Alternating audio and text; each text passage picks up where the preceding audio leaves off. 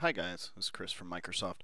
In this chapter of What's New in Windows Server 2012, we're going to cover a little bit about Server Manager. I'm actually going to have two different sections on Server Manager. The first is going to be local management, and the second is going to be remote computer management. The Server Manager, which has actually been around for a little while, is something that pops up when you first log in. If you're in MinShell, if you'll remember from a previous chapter, this right here is, oh, it doesn't have a name yet. This is Contoso MS1 from a previous change of the GUI. We made this MinShell, and you notice that Server Manager pops up. Server Manager also starts immediately in Server with a GUI. It's not part of the Server Core. In Server Core, to do your out-of-box config, best way to do that is sconfig. Sconfig gives you a set of menus where you can get the initial configuration of a server, such as IP address, joining it to a domain, getting its firewall turned on and off, setting up the date and the time, and other things like that. Since we're in MinShell, we actually have some GUI tasks we can do. And so I decided to use MinShell so we could see a mix of those, because just about everybody's gone through and done this on a GUI type environment in the past. So what I wanted to do here is I wanted to kind of show a little bit of both. When you look at Server Manager, which has been popping up for versions of Windows going back quite some time now, most administrators I've noticed just close this thing out, and then they go to all the different little places that you go to doing initial configuration on the server individually, one at a time, and you set up the server, and that's great and all, but what we remove rules and features wizards popping up because I just actually did the server graphical shell removal on this virtual machine, so it's finishing its little step of doing that. Anywho, so this is a neat place to go to get the server out of the box. Now we'll talk about a lot of very powerful things that come along with Server Manager in another chapter of this, or another episode of this series. But what we're going to do today is configure the local server. So configure the local server, which is in giant orange little step one type of thing here, will take you to the local server navigation pane over here on the left. The local server navigation pane has a quick list of all of the neat little things that you need to do to get your server up and running, such as changing the time zone, setting the time, decide if you want CEIP, do you want your Windows error reporting turned on, do you want to turn on or off the Internet Explorer Enhanced Security configuration. If this was a GUI, that would be there. We don't see Internet Explorer Enhanced Security configuration here. Why? Well, again, because we're in MinShell. There is no Internet Explorer here. So links to all of those. Very common things that we have to do, obviously, with any new build of a computer is we need to get the thing joined to the domain. We need to give it a computer name. We need to give it an IP address that's relevant to that domain before we can get there. Now, notice that when I changed the name, I got a GUI, but when I clicked on change the IP address, I got sconfig. So it takes me here because there isn't a GUI option for that. So let me walk through setting up the IP configuration on this using Server Manager to launch sconfig or server config. So you can see this is option number 8 is network settings. So I'll type in 8 and hit enter.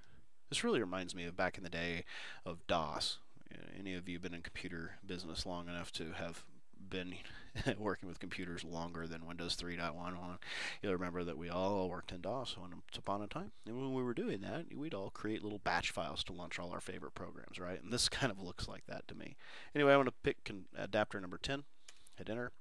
We have some pretty straightforward options like what is the network adapter address. We're going to say static in this case, S. And what is the address? 10.1.0.5, I believe it is. I better check that real quick. I need to know. Oops, that's the wrong computer. I'm going to make sure that I have my little lab diagram correct for this. I'll pop up my little Visio here. It talks about all of the different virtual machines that we'll be using in these chapters coming forward. So this is the overall environment that we'll be using in the episodes on what's new in Windows Server 2012. So Contoso MS1 is 5 right here. Okay, so we'll talk about those other machines that are on that Visio in a moment. So I hit 5. What's the subnet mask? 255.255.255.0, and the gateway is 10.1.0.1.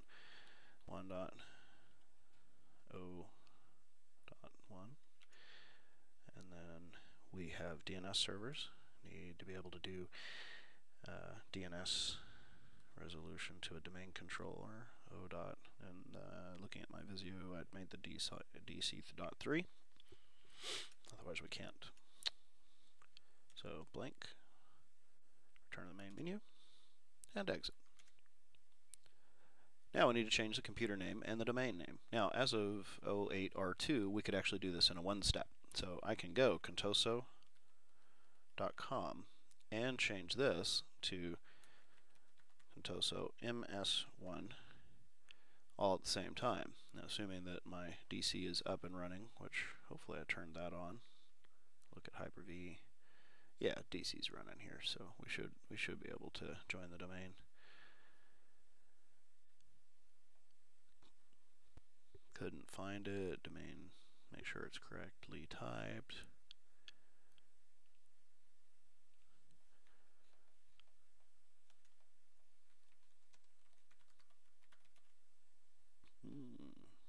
We seem to have a issue here. So NS lookup. Can't find the DNS server. Oh, no, there he is. O.com. That's pretty awesome. The domain controller for Contoso.com can't find Contoso.com. Let me fix that real fast. I'll jump back. Never mind. Layer 1 issue. So first thing I checked was, is the DC even connected to here? So apparently when I imported these VMs, I had some issues. I need to check all of these actually, make sure that that's not the only one. Contoso DC2 is connected to Contoso MS1. Let's just check him. He's on Contoso. So why is the DC not connected to Contoso? That's very interesting. It's going to be bad because there's some class stuff happening this week in Dallas, leaving Sunday.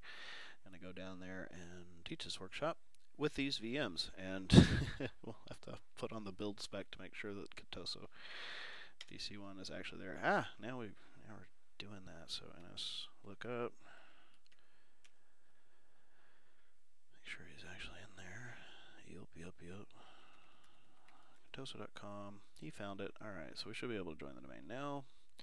Most all your Active Directory domain services issues that you're ever going to have are going to be DNS related.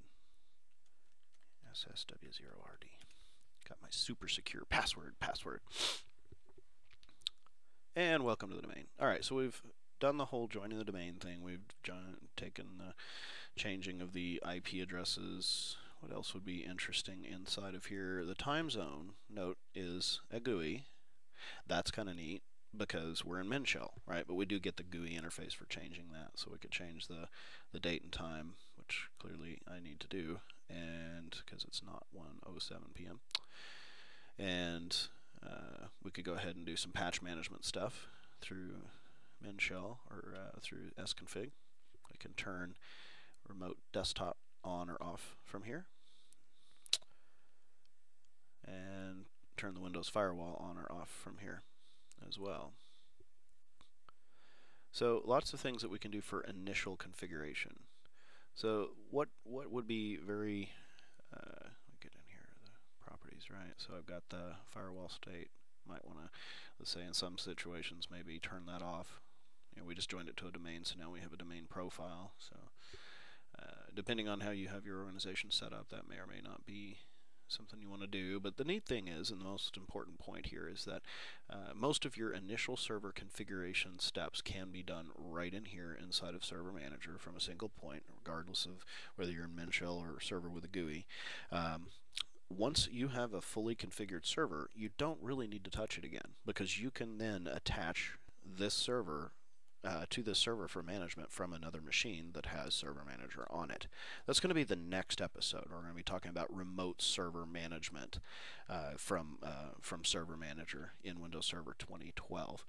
So I'm going to go ahead and let this thing reboot, and I'll film the next chapter and get that uploaded. So for now, this has been Chris with Microsoft, and as usual, like to mention that this is not an official Microsoft video. This is just a project that I'm doing for myself, and it's not an official plan of record.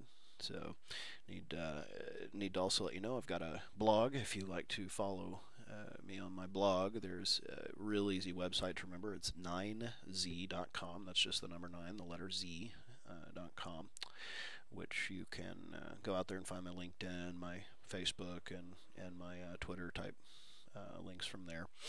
And if this video was useful to you in any way, please give it a like, just so that it has a better chance of other people seeing it. And I'll see you guys in the next episode. Thank you.